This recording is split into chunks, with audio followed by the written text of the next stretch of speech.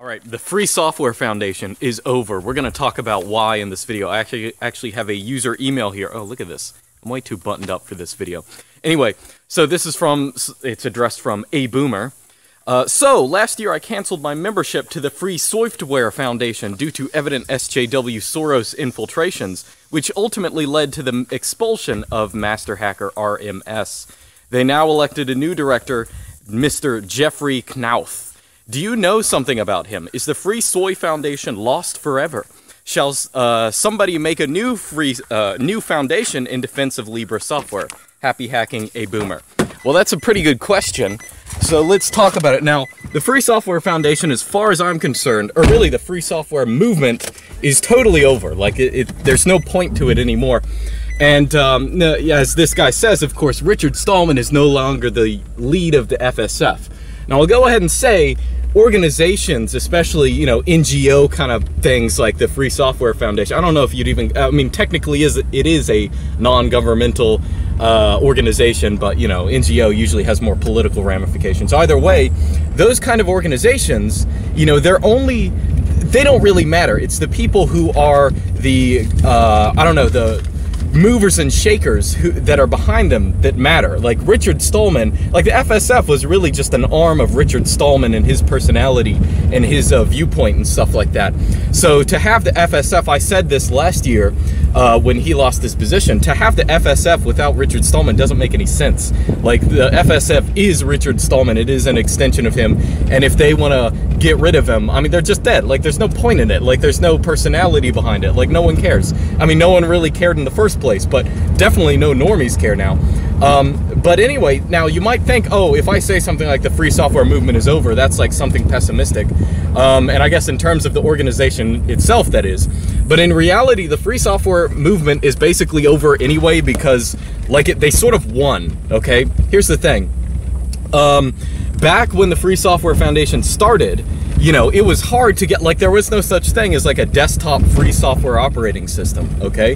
There was no, like, Linux, GNU/Linux, as we know it now, was not a thing, okay? There weren't, like, usable desktop environments. There weren't, like, video editors and stuff like this. You couldn't do anything on free software. Like, all the memes about free software that people still have, like, normies still have, they actually used to be true back then. Now they aren't true anymore. I mean, free software in Linux, it's sort of like a nerdish kid in middle school who like had a pimpled face and everyone made fun of, and then like he turned into like a big Chad in high school. But for whatever reason, people still nag him for having a bunch of pimples in middle school. You know what I mean? That's sort of how Linux is, mostly because like normies, they don't know. Like, I mean, the weird thing about using Linux, GNU/Linux, of course, is normal people, normies out there, they are very opinionated about all the things you can't do on free software, and they will tell you about them. Of course, they don't know anything about it. They're just lecturing you on the things that you can't do, allegedly. That's just how it is. The reality is the free software movement was successful. Like, they won everything. Now, it's not to say that everyone out there is using free software, but let's just say that, like, it succeeded in animating people to actually care about this kind of stuff. Now, of course, a lot of free software people will be like, no, well, really, we haven't won totally because, look at BIOSes. Not everyone is running LibreBoot. I mean, LibreBoot is basically dead.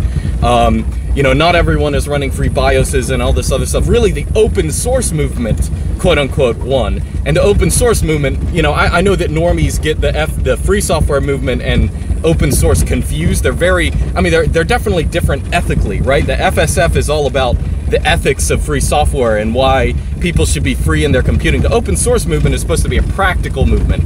It's like, oh, well, if you have open source software, it's going to develop quicker, and it's going to be easier for developers. It's not about user freedom.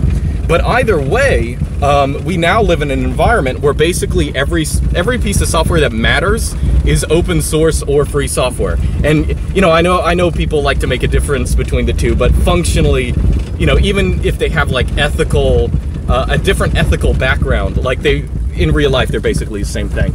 So my viewpoint is, the real holdback, if you're wondering why people aren't using all free software, it's the only thing that remains, I guess, is like public disinformation or public ignorance. Because again, a lot of people have this idea like, could someone really use Linux as a real operating system like and nothing else? I don't understand. How can they play Steam games or something like that? That's the mindset of most people out there, because like they're in this Windows mindset and they can't understand anything else. But for all of us who have used Linux and nothing, GNU/Linux and nothing but it for like 5 years or something, I mean, that just sounds really stupid to us. Either way, I'll go ahead and say that as far as I'm concerned, when I started this channel, even I focused a lot more on software freedom and stuff like that. And the reason I don't do that anymore is because I do sort of consider it a battle that's been won. Like, there's no software out there, or at least, you know, basically everything you need, there's some kind of free software equivalent, or really superior free software version of something. So there's no real reason to ever use closed source or proprietary programs as far as I'm concerned.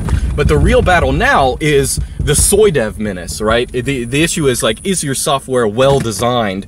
Is it like actually gonna, because, you know, I know that people like to make I don't want to say like I'm more on the suckless bandwagon nowadays, but my mindset is more that, you know, software, if it needs to do well, it's not enough for it to be free. Like Microsoft, or not Microsoft, same thing, Mozilla, right? That's free software, but it's also it's become extremely corporate and it's extremely shilled, and I think everyone sort of understands that, like, the quality that is given by using it has decreased over the years. So I think, if anything, there's this weird thing, like, normies will always make up reasons for why free software just can't work, even though, again, like, people, you know, people like me or other people watching this channel use nothing but free software and get along fine. But, like, normies will always make up these reasons for why free software can't work, and the reason is, oh, well, if you don't have people selling software, well, then no one's ever going to write software. Meanwhile, like, 99% of people write software free. Like, that's just how it is. Now you have entire operating systems running it. But the irony of Linux is things were better when there weren't money in it. You know, before, like, you had all these, like, giant corporations funding Linux, and you had, like, all these desktop environments and distributions that were funded by corporations, you know, like Canonical and stuff like this, which of course made Linux easier to use for some people. But, you know, of course we all know about the Amazon the debacle with that. Just in general, there's this tendency for, like, big monolithic companies and organizations just to, like, mess up code, to make things. The thing is, people don't want simple code. They don't want simple programs, because that means that people are less reliant on them to fix things. Okay, that's fundamentally, like, if you can't rip people off by using proprietary software, and I think, if anything, like, closed source of proprietary software, most people realize, like, that's, even if you're just trying to make money, that's a bad idea. Long term, that is. It might be good short run if you're just selling programs and stuff like that. But especially, you know, now how they try and nickel and dime you is writing software that's hard to troubleshoot. It's too complicated. You know, it's not simple enough and stuff like that. So that's, like, the new proprietary software as far as I'm concerned. Things like Firefox and even, well, the thing is, there is no good, you know, I'm not just trying to say Firefox, but even, like, Chromium and stuff, like any kind of web browser nowadays is just, like, so big and monolithic, and maybe it has to at this point in the absolute state of the modern web. But that's the thing you have to work, you know, if you're looking for your personal freedom, that's the thing you have to look out for now. These, like, massive corporations that might be writing totally free software, but they'll always try and, you know, I don't know, convince you of something wrong, or even worse, like, software as a service or something like this stuff like Telegram. Oh, we have a free and open source desktop client, but oh yeah, we have the encryption keys to all your messages on our proprietary server side. You know, that's where they get you nowadays. You know, people can definitely run all free software operating systems, and it doesn't mean anything if they're not careful about how they use their data. So anyway, yeah, that's about it. I don't care about what the FSF is going to do, because as far as I'm concerned, the free software movement's over. They won on all the things that they could have won on, but there still is, I guess, the public relations issue of, can we convince normal people to use this stuff? I don't know. I'm inclined not even to care. Like, if normies don't care about me being monitored, or like they just want to use DRM stuff. They want to use like Steam and Spotify instead of like actually having games and music on their own computer that they can control. I don't know what to tell them. I don't know if I don't want to have movies on my own computer. I want to pay, you know, $30,000 for Netflix and all these other Netflix clones. I don't know. I don't even understand how people work nowadays. But that's the hurdle you actually want to get over if you want to increase free software, because there's enough to have a just free software operating system out there. So congratulations, FSF. There's still work to be done, but you know the central core of the mission, I think, has been accomplished. All right, the end.